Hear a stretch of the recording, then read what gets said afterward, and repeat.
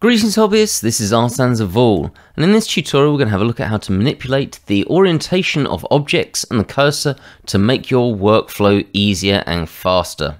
So in the scene on the screen I've been working on a robotic foot that's got 2 digits to it, and we can see a lot of things like pistons that have got some potential problems when working on them based on the orientation of these objects. Now let's get straight into this and start having a look at one of these pistons, and we'll have a look at what hopefully should be a fairly standard way of manipulating orientation, and then we'll have a look at some more complex versions. So I'm going to focus on this piston here, and the reason I'm focusing on this piston is it has been moved quite a lot out of the standard orientation of the world. It's been rotated both on the z-axis, so that's rotated round this way, and it's been rotated so that it is facing downwards. To put it into position. Now, obviously, I do have a copy of this here, which is less manipulated, but we're going to focus on this one because you might not have that to go to, and we want to be able to work on this if we come into this sort of situation in the future. Now, probably the most important thing to understand here is that Blender has a number of orientations that you can start to work on. And to demonstrate that, I'm going to bring up the gizmo, which I generally try not to for objects, but I'm going to put that here so we can see it. And you can see this gizmo, which comes in the world orientation as default, matches the gizmo in my top right hand corner. But this is very, very different to the orientation of the object. The orientation of the object is also being constantly looked at by Blender. And if I just come back to here, you can see that if instead of having it to default, we change it to local.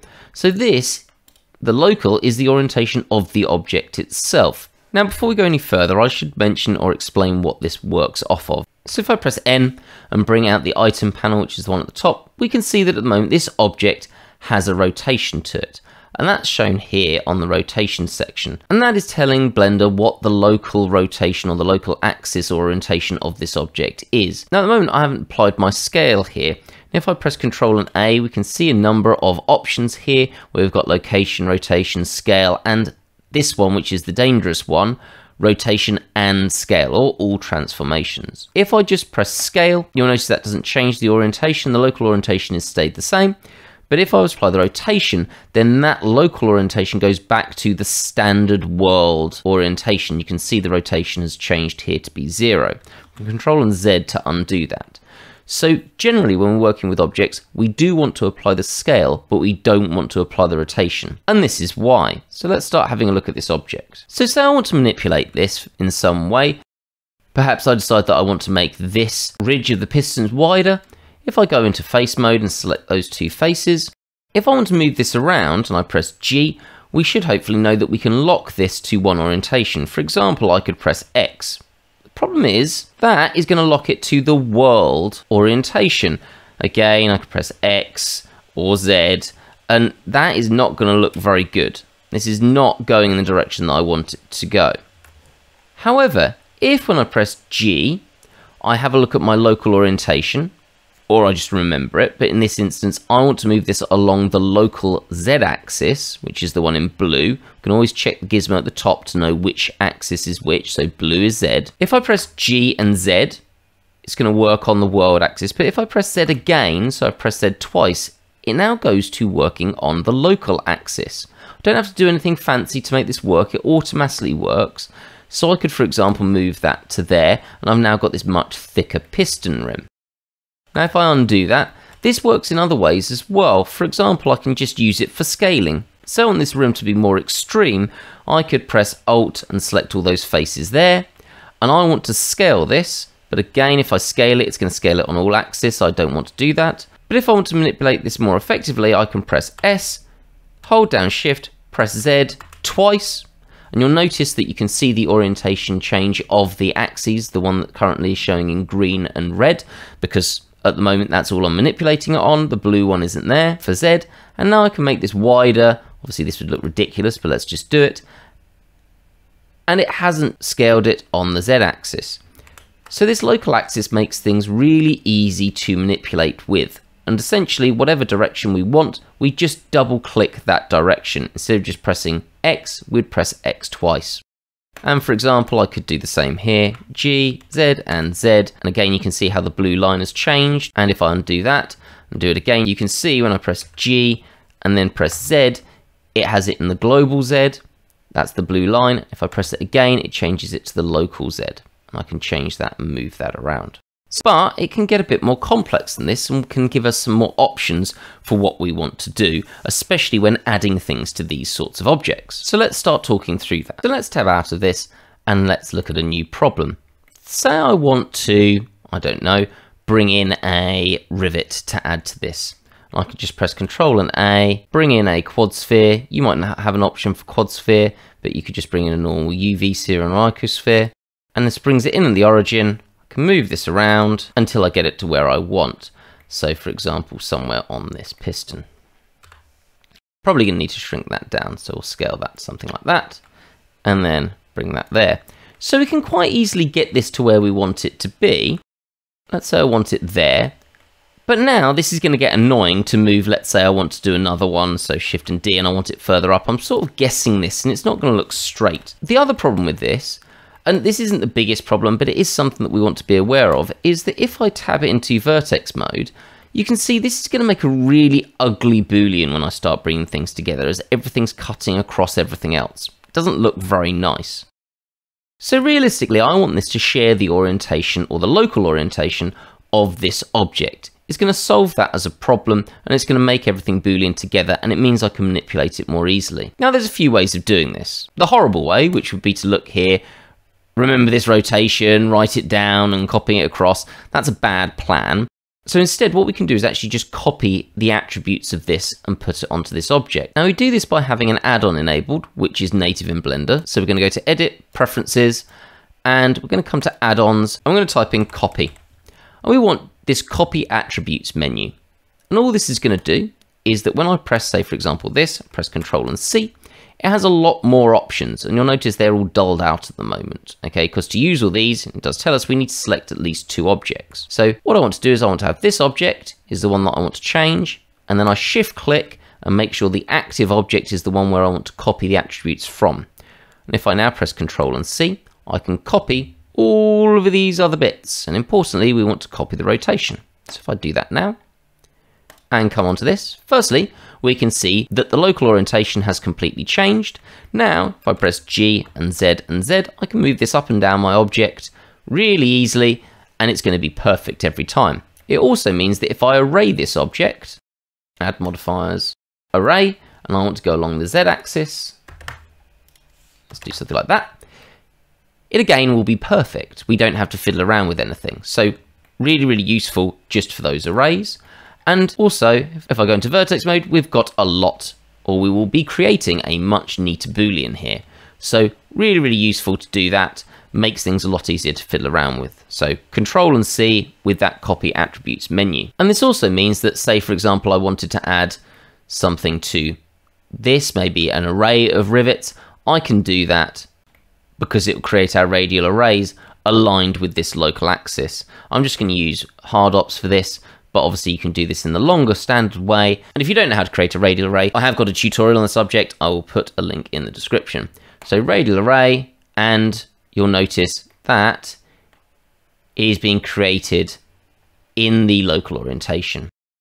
Let's undo that. So that's copying an attribute to make this easier. Now, if we're going to be doing a lot of work on this object, bringing in a lot more details, that is going to get tedious. I mean, it's quite quick to do, Control and C, but there are things we can do to make this more useful or faster still when bringing in new objects. And that is that we can start working off the cursor or using the cursor to bring in objects already at this orientation. So with this object selected, let's just press Shift and S, and I'm going to move the origin to this selected object. And this is made very obvious when we've got this local gizmo on, that the cursor is moved or rotates to the orientation of this object, which is great.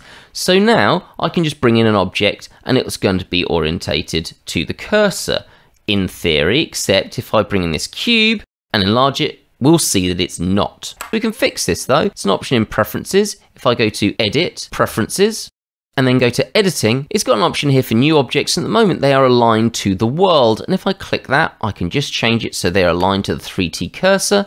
And now when I bring in a cube, and I'm doing this for a reason, I've just noticed I must have moved something, that I've got a Boolean here that cuts out where the piston's going to be for that object, but not for this one, whereas now I can press Shift and A, Mesh, bring in a cube, press S to enlarge it, and we've got it in the orientation of this object. So I can G, Z, and Z. I can move that to something like there, and easily boolean this out of that other object.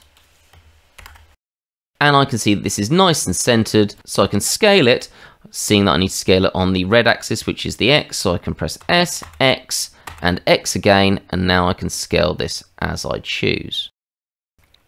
Now thinking about it, one other thing that I should probably mention is if I go to Q and ever scroll and bring this back, now this double tapping of everything does get a little bit tedious. So say I want to do something and I want to manipulate this object more quickly, and I don't want to have to keep double tapping, we can change this so we're always going to work in the local orientation.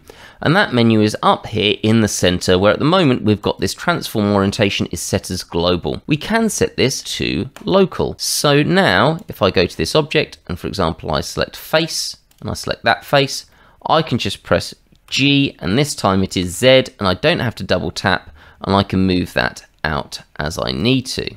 So if you're going to be doing a lot of work on that local orientation, that is a nice quick way of speeding that up. To be honest, I never really use that, I just double tap, it doesn't take a lot of time, but for some people they might find that useful, so I did want to mention it. I'm just going to hide that. Now the final thing we're going to look at is a worst case scenario. I've got this object here, I want to edit it, but I've pressed Ctrl and A and I've applied the rotation. If I press N, you can see that that's now there, and my local gimbal is just in the same direction as the rest of the world. Press N to hide that because we don't need it. Now this is potentially a bit of a disaster because we've now lost access to all of this information. Obviously I could undo this, but let's say that we did this a while ago and we've done other operations since then and we've got no way of undoing this. Yes, I could go back and copy this, but I don't want to have to try and line this up perfectly again. So how are we going to make it so we can manipulate things again in the direction we want? Now this is where this top menu becomes really useful. Now if I go into face mode and set it so that we can see the normal direction. And we can do that here. If I come to my Viewport Overlays, and we can select different orientations that we want to see. And I want to see my normals, and I can make that a bit bigger if I want to, so they're more exaggerated. And we can see that regardless of what's happened to the orientation of our object, our normals have kept the orientation of their faces. That's just the way Blender works, it has to. Now what we can do is we can have a look now for a normal that is going to match, and if I just go into isolated mode, that's going to match the directions that we want to manipulate in. For example, I can quite clearly see that this face here has a normal orientation that is essentially the orientation of the object. So does this one here, so does this one. So generally you will be able to find one. And now if I click on this and go to normal, what that will do, and just to make this visible, I should change this local gizmo to the normal, we can see that this has got the orientation of our object. Okay, it is slightly different. Originally Z was going in this direction and now it's pointing almost up, but that's not really a problem for this, we just need to keep an eye on it. So great, I can now start manipulating things in the correct direction like G and Z, and I'll manipulate it that way because I've set this to manipulate in the direction of the normal. But if I select something else, for example, if I select 1, 2, 3, you'll see that those normals, because they start averaging out, especially if I click 2, aren't going to stay in this orientation. And depending on what I want to manipulate, this isn't always going to work, and it's definitely not going to work with another object. So that's a problem. And if I go back in, I'm just going to do this again so we can see what would happen, and press Shift and S and move this to the selected. Now, when I bring in an object, so Ctrl and A and again a cube, it's not in the orientation we want to manipulate. I'm just going to make that a little bit smaller so we can see both at the same time. And if I tab into edit mode and faces, this isn't helping us. I can't do anything with this normal orientation, except for I can. If you come here to the transform orientations, at the side, there is a plus button, and it creates a transform orientation that is customized, and it's got a name, so I can click here and just add that I'm going to call it piston face. And now that's been saved as a custom orientation, and we're going to keep working on it. So for example, if I just delete this and just bring in, let's say, a quad sphere again, while the local orientation for this is not going to be, or the normal orientation is going to be this, when I press G and let's say X and G and Y, it's going to work off that orientation that we've copied from this face. meaning that we still have a way of manipulating everything in a way that's going to be more useful to us. Now, the other thing we could do, and we can do this in a multitude of different ways, is that if I go into face mode, and again I've got this face selected, I can press Shift and S, and I can move our cursor to the face. And I do have the option here to transform things by the cursor, so I could just have the cursor there, and then again move this by the cursor, so G and X would be that direction. And what is possibly more useful about this is that I can come in and change the object gizmo to be the direction of the cursor. So again, I can see everything and I know what direction Z is, for example. As always, if you like the video and want to help me out by feeding the algorithms of YouTube by pressing the like button, it'd be really appreciated. And I look forward to seeing you next time for our next Blender tutorial.